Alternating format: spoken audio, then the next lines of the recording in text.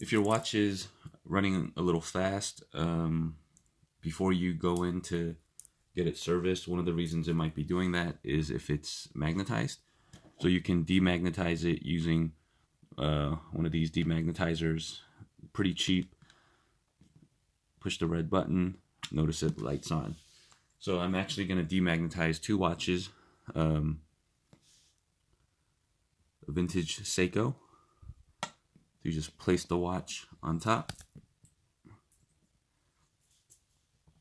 hold the button for about 4 seconds, and then slowly lift. So you want to get it about a foot off. So again,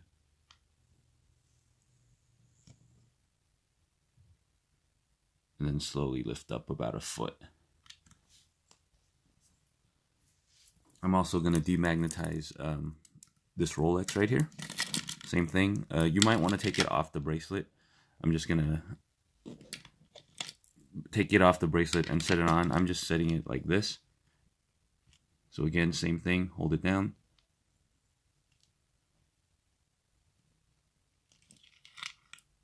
And lift it up. Do it again. And when you hold this down, you'll actually hear like a light buzzing, and you might even feel a light buzzing on the watch.